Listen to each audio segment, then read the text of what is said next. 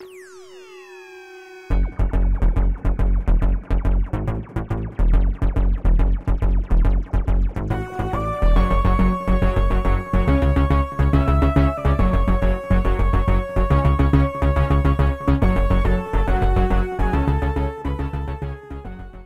then, much like an evil of the Daleks were completely destroyed and never heard from again.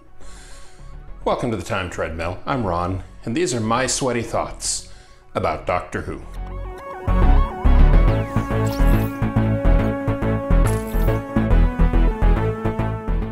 Remembrance of the Daleks is one of two Seventh Doctor stories that I would recommend to any casual Doctor Who fan who wants to take a dip in the classic era. The other story being The Curse of Fenric, which I'll get to next week.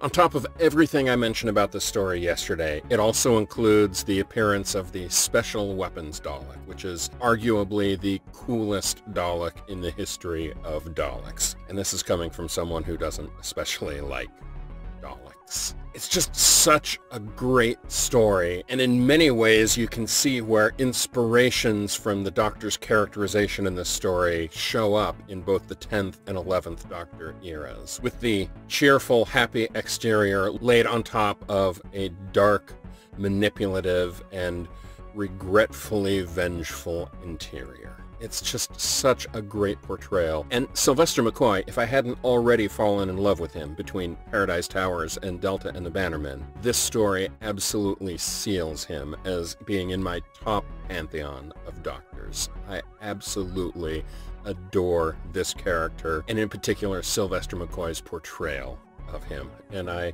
sincerely hope to be able to meet him again someday. The first time I met him, I hadn't actually watched his stories, and I'd like to be able to look him in the eye and thank him for his magnificent portrayal of the Doctor, so far above what I ever expected.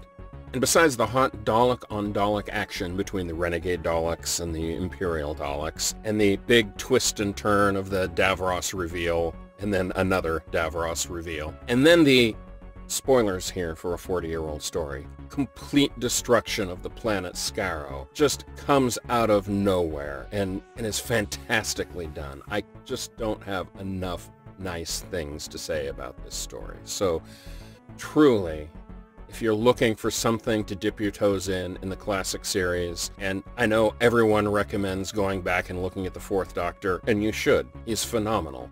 But this story right here, this is one that would please any Doctor Who fan anywhere. And that wraps it up for today. Tomorrow is the Happiness Patrol, which I have really mixed feelings about. But we'll talk about that tomorrow.